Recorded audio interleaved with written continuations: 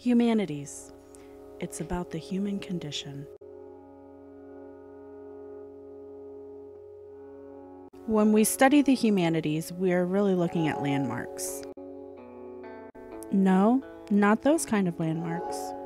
Well, actually, yes, those would work, but we're really talking about important works which mark the journey of the human imagination in time, like works of literature, philosophy and religion, the arts, like painting, dancing, music, and the sciences. But more than that, the humanities are about how all of these disciplines work together through history and culture.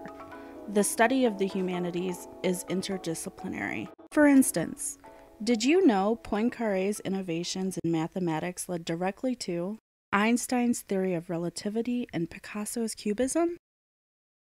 The landmarks in humanities consist of two components, aesthetics and narratives. All of the most important moments in human history and culture deal with beauty, order, truth, harmony, symmetry, rhythm, or lack thereof. And we share these ideas with one another through stories: mathematical, scientific, poetic, rational, emotional, mythological stories.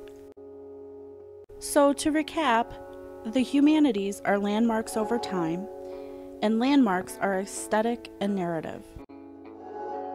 And this is how we explore the human condition. Welcome to Humanities 250.